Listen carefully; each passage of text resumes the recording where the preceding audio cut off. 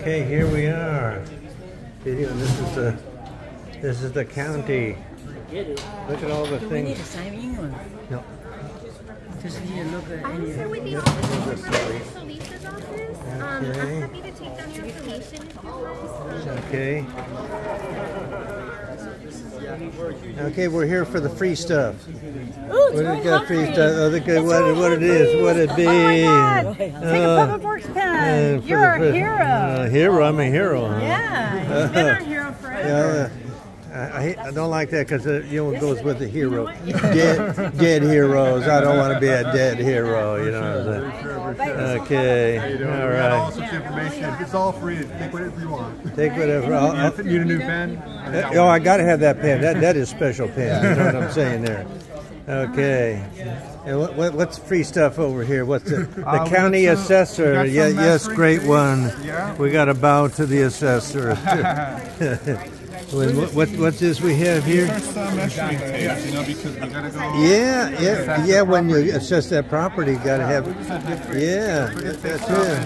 Feel free to take information. Okay. We have a really cool program that we're promoting. It's the Appraiser Assistant program at Rio Hondo College. It's a good career pathway for anyone who's interested in becoming Do they take old folks? Yeah, anybody can no apply. age limitation? All you have to do is pass these 4 classes and you get a certificate to apply for the position. Hallelujah. Now, I'll just take some no-dose so I could stay awake for the class, and we're looking good. Could I grab one of them little bags to put all my stuff into? Hey, thank you very much. Now, I have to say good things about you. Okay. Look at this here. Okay, got to put it on pause here. Okay. We're telling you how to better prepare, or I guess better like what is it? Get your house ready for potential flood, debris, and erosion. Ready for a flood? You say ready for a flood? No, I mean, is that what he said? Better prepare for a flood. Oh my God! But there's still Here in Rowland Heights, you got to get ready for the flood. Okay, Asian Youth Center. I think I passed the youth thing a long time ago. We have a lot of different programs. Yes. Would you like to search your name, phone number? We will never call you or text you. It's just that our sponsor know people are getting the goodies, so they can keep donating us. Keep donating. Well, I have my secretary take it. So you want me to sign for you? Yes, just sign. There. Okay. Yes. What is? Okay, how we doing, guys?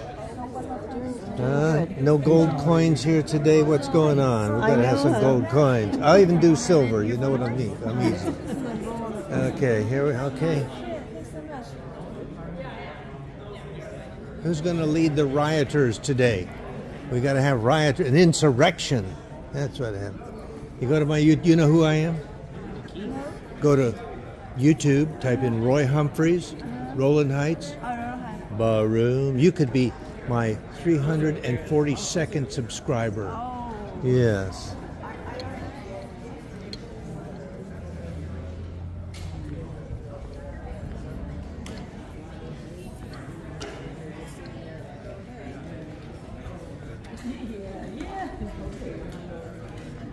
Okay, consumer. I want to go over here. This is where you go for affairs. If you want to have an affair, you come over here, right? Is that okay? And you know what they say about county planning, right? You know what they say about them? They haven't got a clue, let alone a plan. Oh, you can quote me on that. No, I'm kidding. Don't get excited here. Okay. If you'd like to grab anything, oh my goodness! Now is this a measuring device? It is. Oh my goodness! I must have this other because you're competing with your guys over at the assessors. You know they got. Oh, but they don't have the protein. They don't have food. Yeah, that's right. Right here, this nutrition because after about hour 1, I need something to keep me awake. Exactly. Yeah. Okay. You need a little energy boost. Yeah. You know this guy named James Yang? You ever heard of him? I think so. The politician. It's over in Alhambra office there. He's responsible for all the regional planning or you're in planning. He's in public works. Okay, excuse me. Okay. No problem at all. No. I'm not familiar with him, but yeah. Okay. The building once. Yes. Okay. So if anything's wrong, you just James Yang. He lives in Rowland Heights, by the way. Thank you. I'll know that. Okay, business and consumer affairs. What do we got? The library. Okay. Department of Economic Opportunity. Okay. And what are we doing here? This is media Besthetic. Yeah. If I could say it, I guess I could do it, right? Yeah, so we're a community legal aid organization. Legal aid. Mm-hmm. So free lawyers that assist in a variety of areas. Well, I don't know if you're aware of what transpired here. But two nights ago and on the 4th, there are people looking for some legal aid to take care of this 7th Avenue intervention over here. You go on my YouTube channel, Roy Humphreys, Rowland Heights, you see it all. Insurrection, how to do it right. Okay, American Job Center. Okay. Now, maybe you can help me out here. You know, I'm not the sharpest tool in the shed. You know what I'm saying here? But if we have all of these jobs, I'm seeing jobs and jobs and jobs, how can there be anybody collecting unemployment? I don't understand. Can you help me here again? And maybe we better talk to the lawyer. How does this happen here? Okay, thank you very much. I want to tell you, you'll be happy. Rowland Heights waking up. 5 people from Rowland Heights come. 5 people from no. That's when you know you're in trouble, when the Rowland Heights people show up. That's like waking the dead. You know what I'm saying? Usually they don't want to get involved. They just want to make But now the young lady. Yeah. Okay. Here we are. Having around. Yeah, 5. 5 of them. How did you know there were 5? Because she's in line right there. So there was Chinese. So there's 2 young ladies, Chinese. Yeah. And so I heard that you speak Chinese, so I started Chinese. Okay. And that's all. All right, so I'm put this. Okay. There's Ryan Serrano. Just stole that guy's table.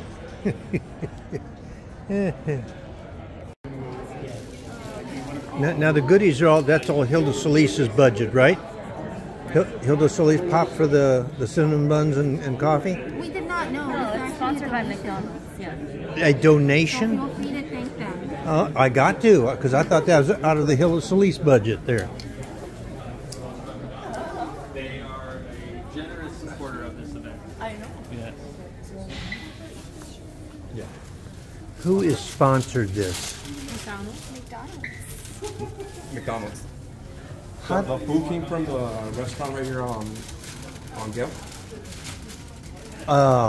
What do I have to do to get you to come to the Rowland Heights Coordinating Council meeting and throw some cinnamon buns out there? You could talk to Ryan. Ryan has the contact. Ryan has the contact. Oh, I think I got it. I got it. Because he's trying to quell, because they had like a couple riots here, the past couple meetings. Oh, they did? So they're trying to are you ready for this? Sweeten the deal. Did you get that one? Okay, guys. Yeah. Cinnamon buns, guys, over here. Come on. Oh, yes. Thank you. Courtesy of McDonald's.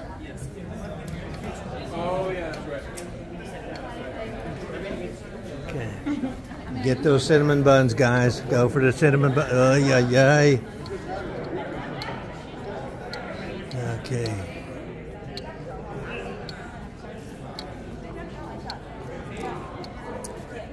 Interpretation services. Hopefully you picked up one of the headphones and dialed into the channel that will allow you to be able to have that interpretation of this presentation. So with that, I'm going to go ahead and get started. So, good evening. My name is DeAndrea Barajas. I'm an assistant treasurer and tax collector with the Department of Treasurer and Tax Collector. And I want to thank Supervisor Solis's office for allowing or arranging for this event tonight. So yes, thank you. Okay. So tonight, I'm going to go through a few things on the agenda. We're going to discuss a little bit of background. So since this is behind me, I'm hoping that I'll be able to coordinate with my assistant over there. So we're going to go over the background of this ordinance. We're here tonight to talk about the short-term rentals ordinance.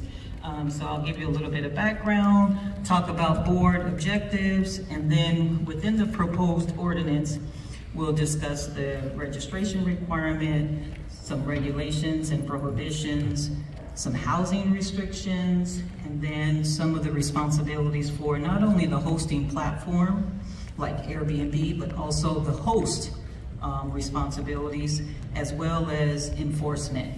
At the end, I was going to talk about the timeline, but I think a lot of you are probably very interested in hearing the timeline. So for me to keep you engaged, I'll go ahead and let you know that this ordinance is being brought to the board in July. So it's been a long time coming, and so now we are pretty confident that we'll be presenting it to the board July in a couple of months. So that's the timeline, and then once I finish talking about enforcement, then I'll go over some frequently asked questions. Okay, so with that, all right. So a little bit of background on a short-term rental. So basically, a short-term rental is an accessory use of the host's primary residence. The host is the person who owns the home or is living in the home as their primary residence, and now they are using that for short-term rental for the purpose of compensation. But the caveat is that short-term rental is for a period of 30 consecutive days, calendar days, or less. That's the key. Short-term rentals most commonly are booked through Airbnb or those types of internet hosting platforms. And they can be booked through any service, including travel sites such as Expedia or Hotwire, or directly with the host. So, continuing with our background, since March 2019, our Board of Supervisors adopted the motion that directs the county departments to develop an ordinance to regulate the short-term rentals in the county's unincorporated area. And that's really important because most residents don't, realize whether or not they're in a city or they're in an unincorporated area. But for those residents in unincorporated, the County Board of Supervisors has jurisdiction, not the city government. So the objectives of the short-term rental ordinance are to preserve long-term rental housing by limiting the short-term rental through registrations. Now, I know, long-term rental housing is a big issue, especially with our homeless initiatives, but the short-term rental is to conduct short-term, less than 30 days, or 30 days and less rentals. So we also want to make sure that short-term rentals do not become a nuisance. So we realize that there's a fine line that we must observe, and as I get into the presentation, we'll talk about some of those fine lines. But we really want to make sure that we restrict, we regulate the short-term rental so that we don't have party houses, things on Airbnb where they are renting to have parties and what have you. And then we also want to, when I talk about the fine line, we want to preserve, the neighborhood character, and public safety. So we want to limit party houses, we want to preserve the neighborhood character, ensure public safety. But at the same time, we also realize that there are residents who are, looking to generate income through this process. And so that's the balance that, this ordinance is trying to, implement, is allowing people to generate income, but at the same time, preserving the quality of the neighborhoods and the public safety.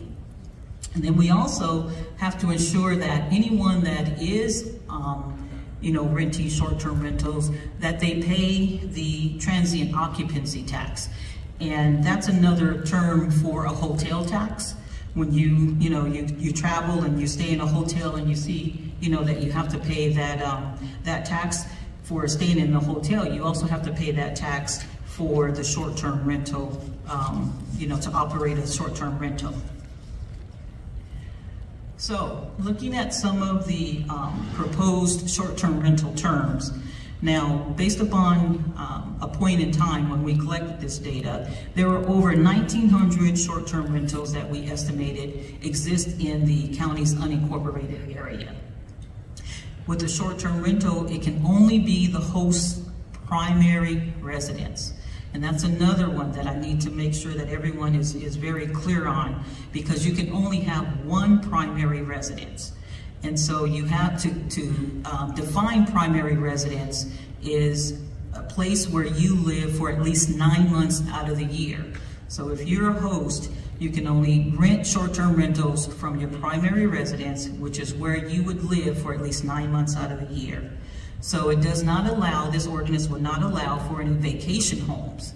So some individuals, they've purchased property for the sole purpose of renting out, you know, that to generate income. But in this ordinance, since it only allows for their primary residence, you would not be able to, or a host would not be able to use a vacation home for short-term rental. And I mentioned earlier that, you know, the transient occupancy tax must be paid, and that is a 12% nightly rate. The host will charge that to the guest, and so it is ultimately the guest that is paying that transient occupancy tax, but the host has the responsibility to ensure that they are remitting that tax to the treasurer and tax collector. So let's talk a little bit about the registration.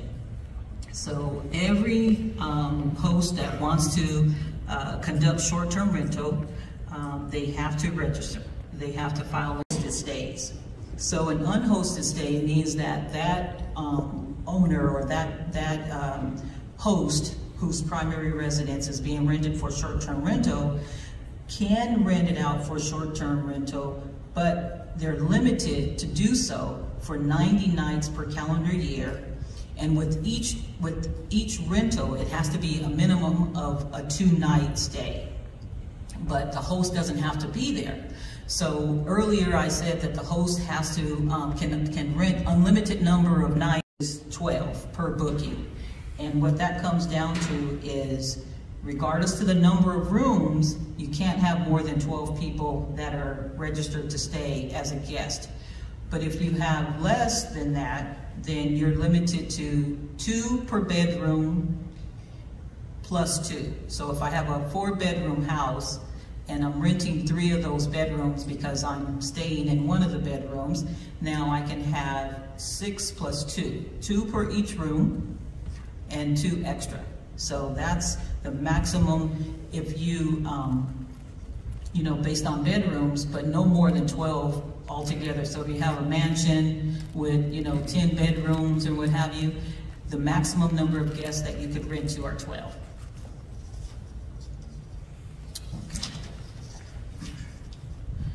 So we also have restrictions as it pertains to certain types of housing that are just already identified as rent restricted. And so that includes properties that are subject to rental housing restrictions, either by the deed. Like you could have a situation where the short-term rental is being rented by a renter. So it's not the owner of the house, but it's a renter who has that as their primary residence, but they have to have an agreement from the owner of that house that would allow them to do the short-term rental. So that's why we talk about, you know, restrictions by deed, or there could also be restrictions by the county or a public agency or a public authority.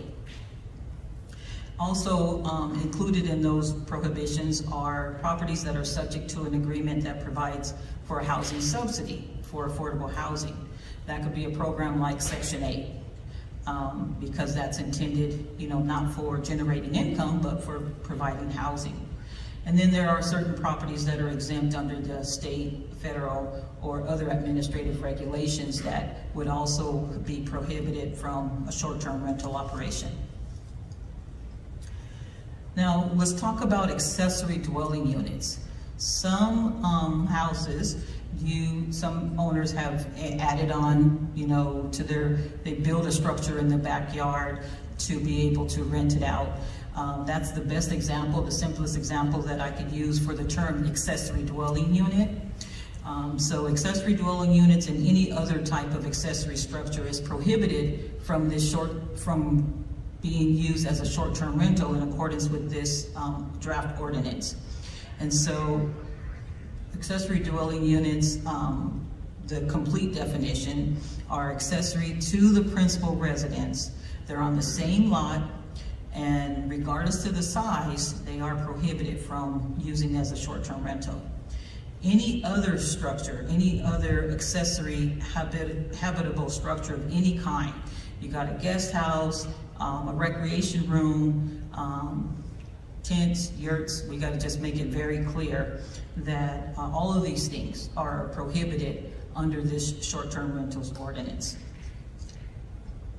And the accessory dwelling unit prohibition is not effective as a result of this ordinance. The accessory dwelling unit prohibition has been in effect since 2019 when the board adopted the accessory dwelling unit ordinance.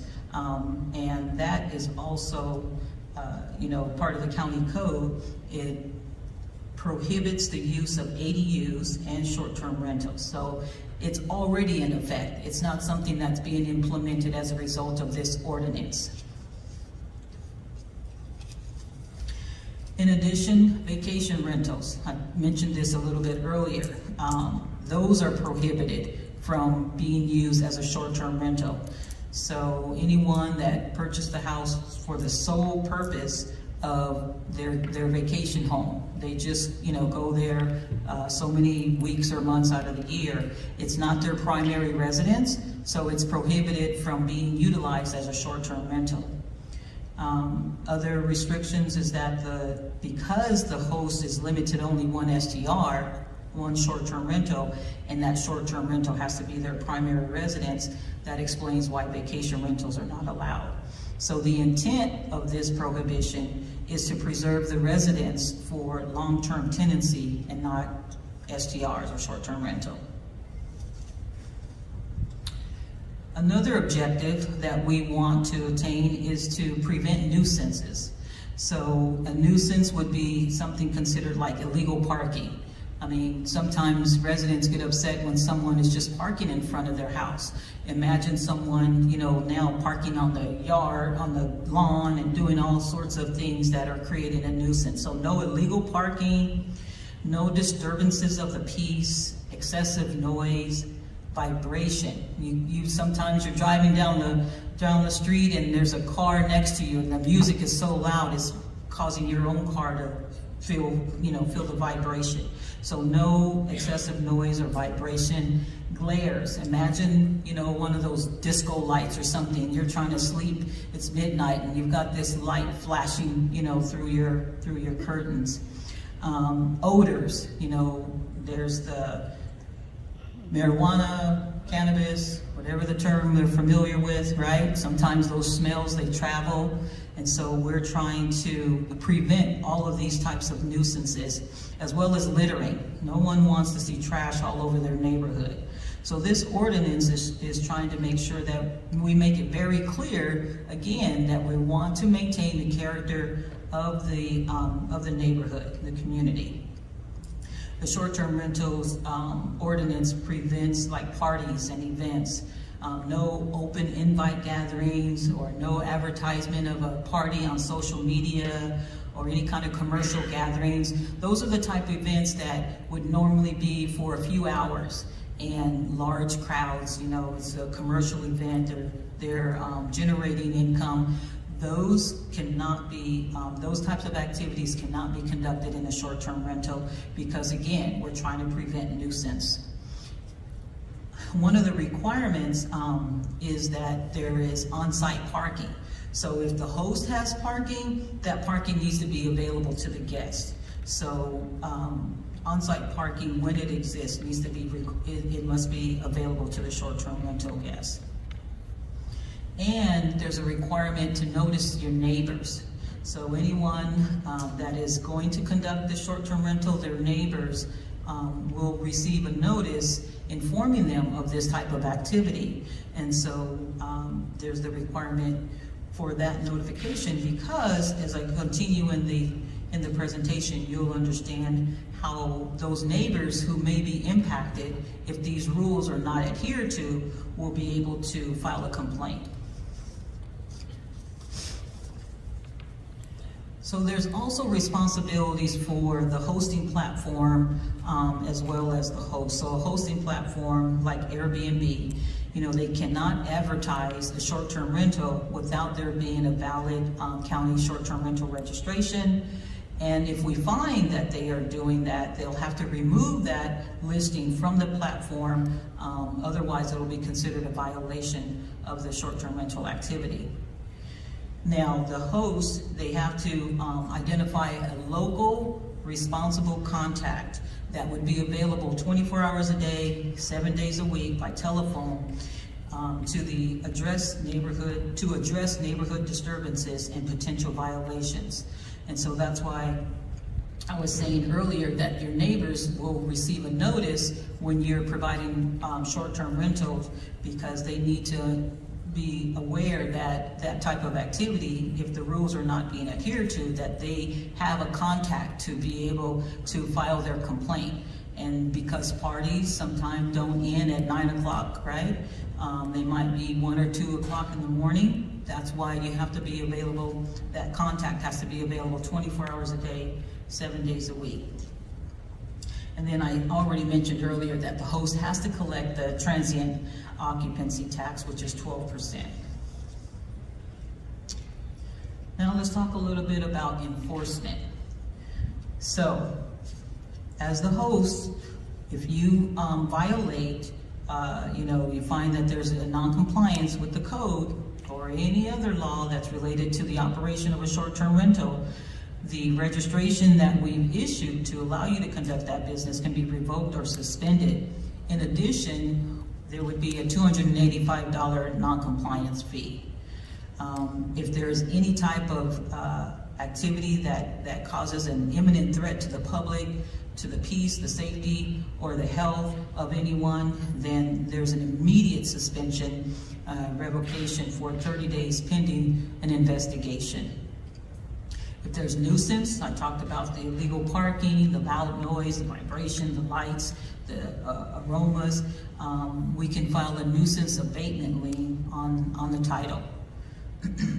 And then any violation or of any provision of the chapter, can result in civil action, can result in injunction or penalties up to $1,000 per violation per day, in addition to a misdemeanor charge with a $1,000 fine, or by imprisonment in county jail for 6 months or both.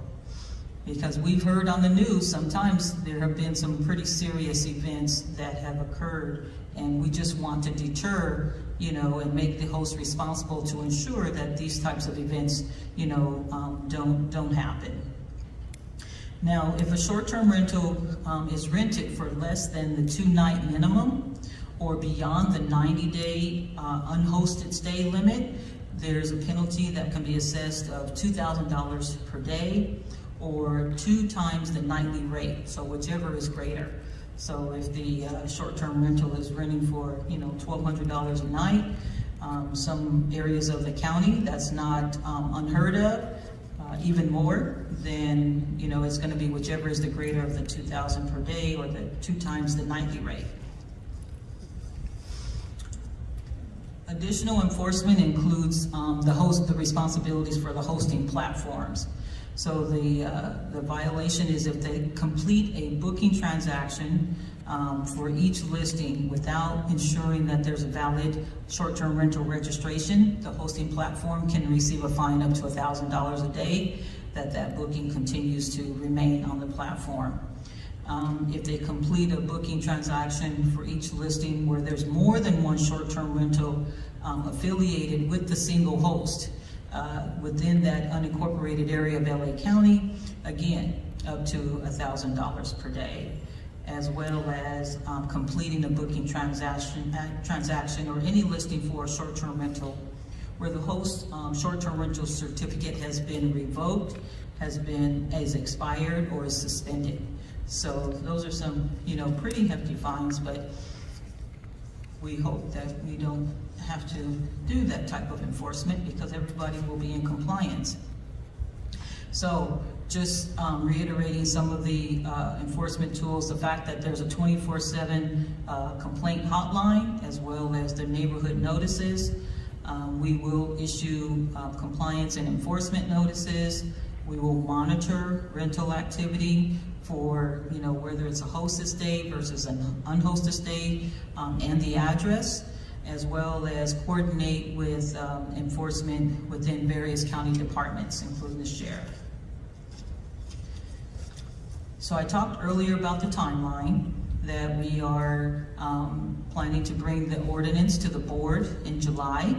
And with that, there's a noticing requirement. So with the adoption of the short-term rental ordinance, it would take effect about 6 months after that. But in addition to the short-term rental ordinance, there's also some provisions under Title 22, which is the regional planning zoning requirements. And so there would be additional time for the Department of Regional Planning to complete those updates to their ordinance, and they would have those, they're targeting to have those completed by fall of this year.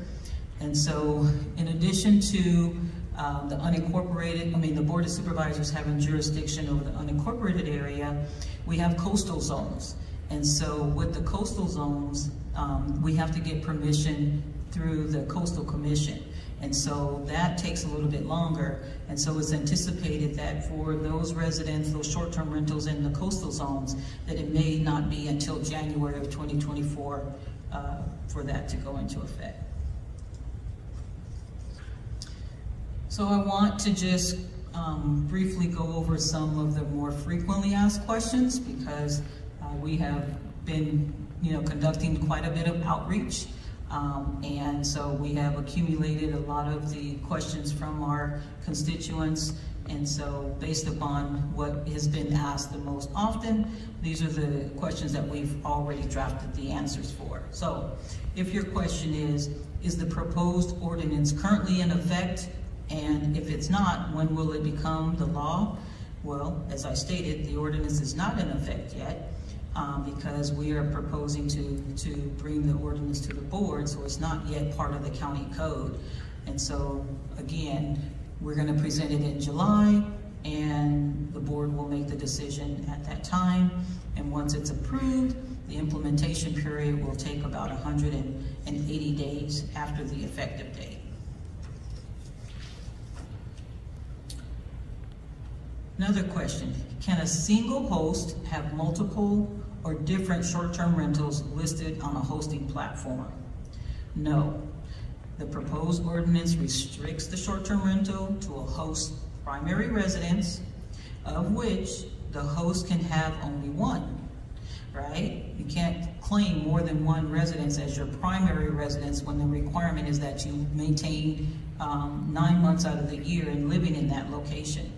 So, however, a host is free to list their primary residence for the short-term rental across multiple hosting platforms. So they can rent it on Airbnb, they can list it on VRBO, so they can list that one property on different platforms, but it can only be that one primary residence. And it says a host may not rent their primary residence to more than one group of guests or under more than one booking at any given time, so no double bookings, because that would kind of be equivalent to renting for a few hours as opposed to an overnight stay. Also, will month-to-month rentals or other long-term residential rentals be affected by this proposed ordinance? No. Only residential rentals for 30 consecutive calendar days or less constitute a short-term rental that's governed by this proposed ordinance.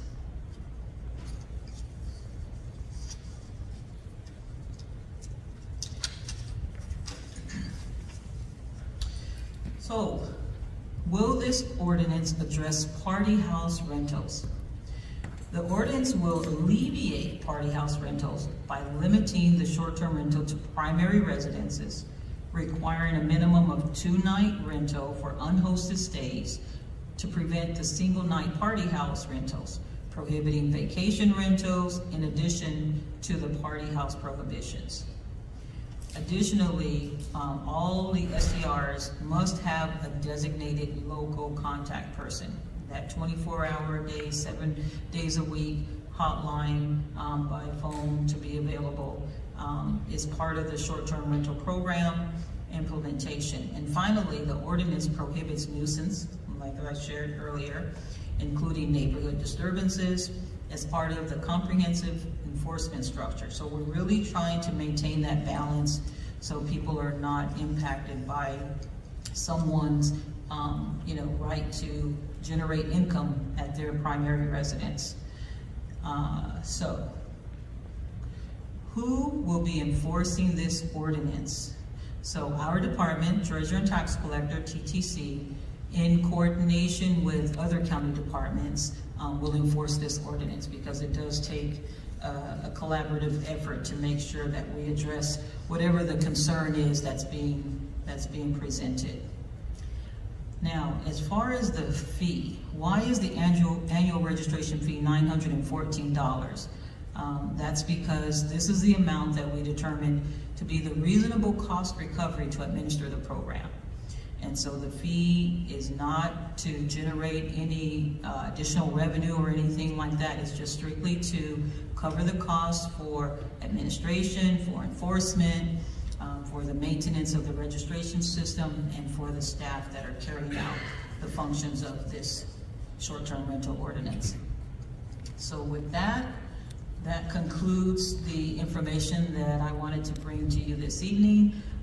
As you can see, there's a QR code that'll take you directly to our business license website where you would be able to obtain additional information, the details of the short-term rental and business license program.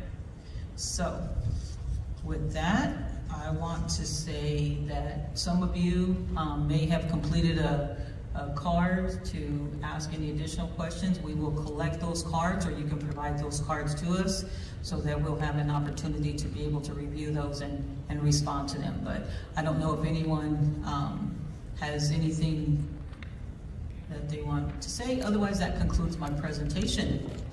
Yes. Okay. Lots of questions? So what time? So I think it's probably going to be best to make sure that everyone's question gets answered, that you fill out your question on the contact cards and provide your contact information, your email address, your telephone number, because I would anticipate that there's a lot of questions and we may not be able to get into a question and answer session where everyone is heard. So it would be unfair to start and not be able to get to everyone. So this one, I want to get your contact information. But I'll go ahead and I'll ask this one. Who is the person or group or officials behind this motion? Well, you know, it's really the community, because of big events that have occurred in the public that we are aware of, in the news, where you've had, you know, violence, you've had a lot of impacts to neighborhoods, and so really, you know, the board has listened to area. It is Supervisor Solis. This is part of District 1.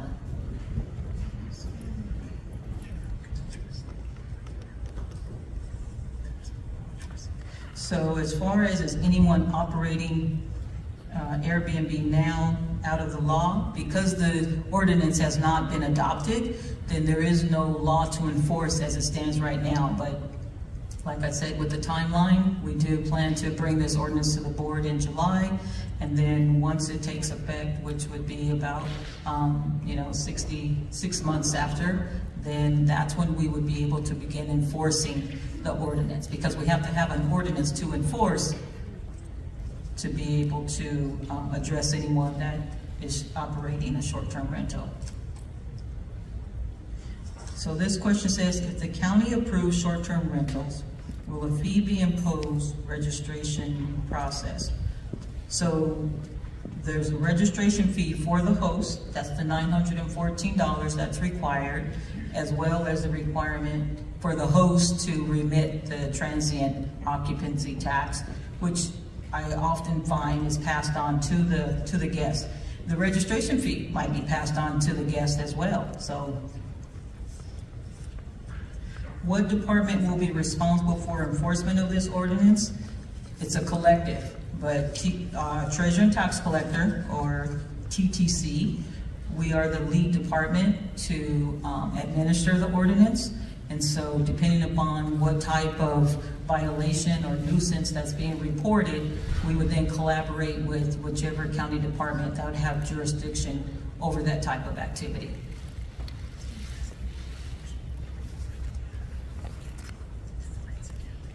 So as far as recourses do we have as neighbors when things are out of control? So again, we have the host is required to provide that contact person that's available 24 hours a day, 7 days a week.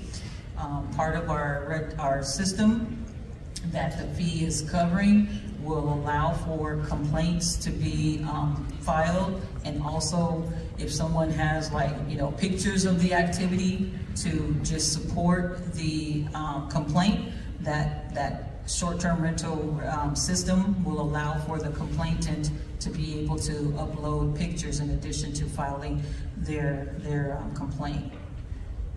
And so, part of the maintaining the neighborhood character, we talked about no littering, we talked about no illegal parking, because in this question, it lists things like trash and weeds and people running up and down the street, cars being crashed onto our street. So again, file the complaint. The host, we listed the different violations, the monetary violations, as well as, filing a lien. Liens are very powerful because, when a lien is filed, it becomes a public record and that gets to people's credit report. So, these are enforcement tools that should deter a lot of bad acting.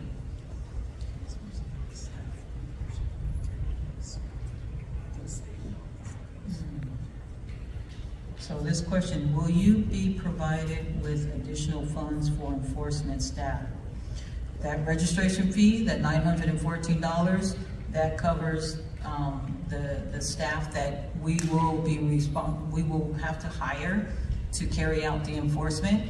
The Treasurer and Tax Collector will have to hire additional staff specifically designated for short-term rental enforcement, but then we also have our other county departments that we'll be collaborating with. A question about sober living houses. No, this is not part of the ordinance.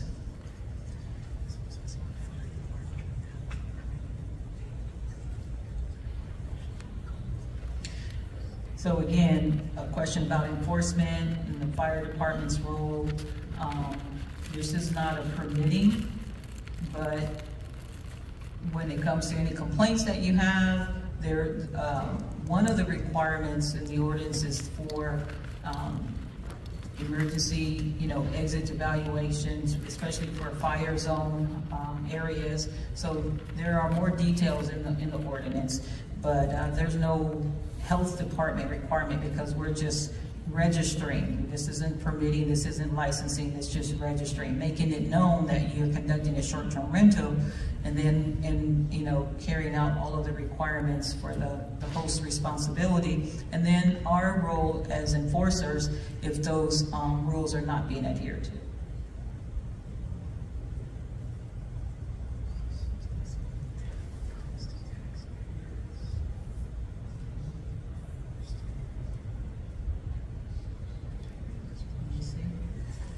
Okay, what is the cost to taxpayers to start the program? The registration fee is what covers the cost of the program.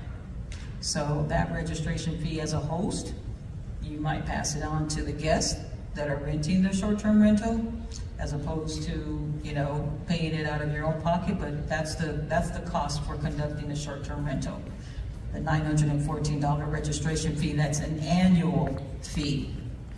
And it says, does an ordinance only apply to short-term rental, not like a normal 3 or 6 month longer rental lease? It only applies to short-term rentals when it's your primary residence. So if you have another property and you're renting that for long-term housing, this ordinance will not apply.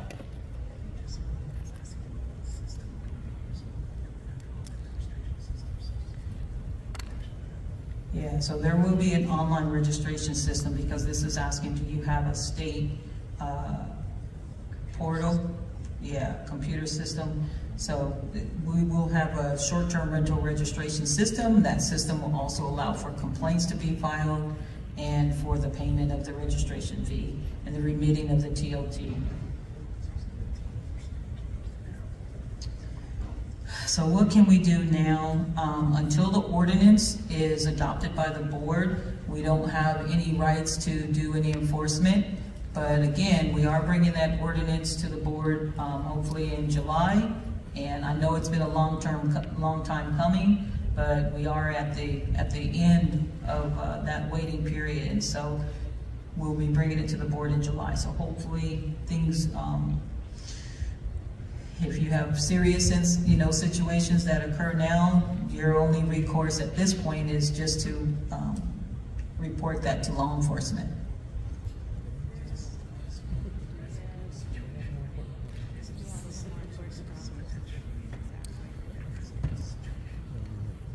Okay. So again, the requirement for short-term rental is that if it's going to be an unhosted stay, that it's limited to no more than 90 nights per calendar year. So if there's a situation where you as a neighbor, you believe that there's a short-term rental that's being rented for, once we have the ordinance and we can enforce the ordinance, the requirements of the ordinance, that would give you as a neighbor the opportunity to file that complaint. Our short-term rental system, you'll be able to file your complaint, and that's something that we would then investigate and enforce. And again, the hosting platform, because most of these short-term rentals will be rented through the Airbnb or the VRBO, and so with those hosting platforms, they're looking for, they have technology that looks for, they're monitoring the number of nights, they're monitoring the address, they're looking at, all sorts of information that's available to them to help us to enforce the requirements once we have an ordinance adopted. And I think that's it. Okay.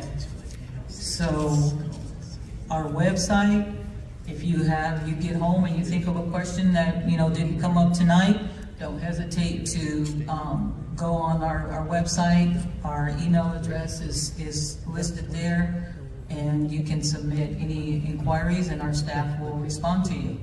So again, I just want to thank you for your time and your attention, and appreciate you sharing this information, because we want to get the word out. Okay? So thank you again. Good night.